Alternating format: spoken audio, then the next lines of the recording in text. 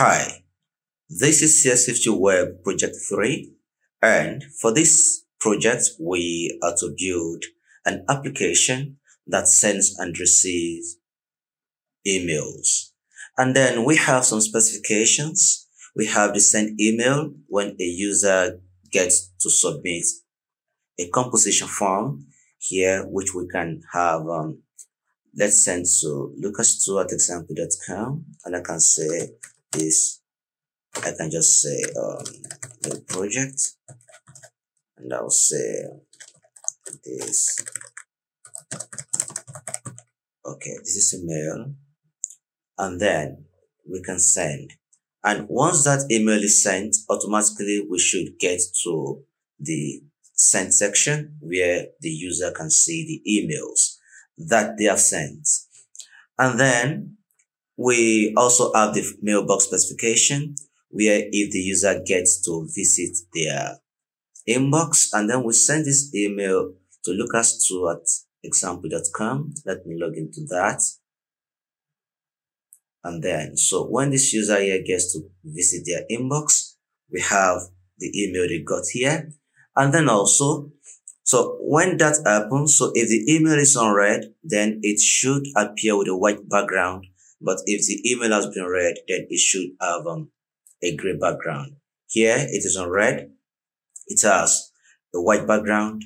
And once we click on it to read the content of the email, which is this is a mail, and then if we go back to the inbox, it gets to have a black a gray background that shows it has been read. And then when the user clicks on an email, they should be taken to a view where they can see the content, of course. And then here is it.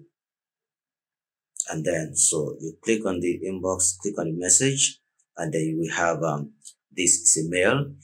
And then also we also have the option to archive and unarchive. So when the user views their email, they should have a button where they can archive the email.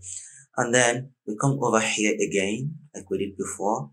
Okay, inbox, we click on the email, and then so we have this archive, and once that is done, we come to our archive folder, and then we have it here.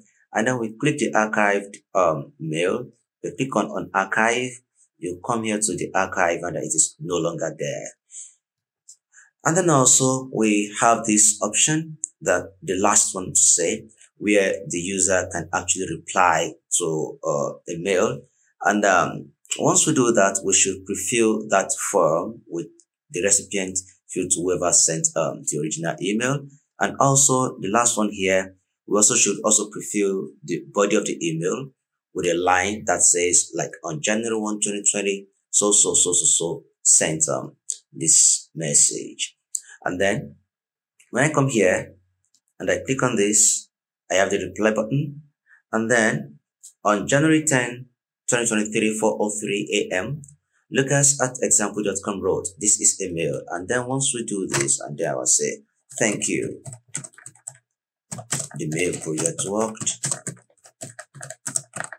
And then, so if I get to send back to Lucas@example, because I prefilled that field with the original sender's name. And once I submit, I go back to lucas@example.com. Okay. And then I have the response there. I click on it, and then thank you, the mail project worked. And that was CS50w Project 3.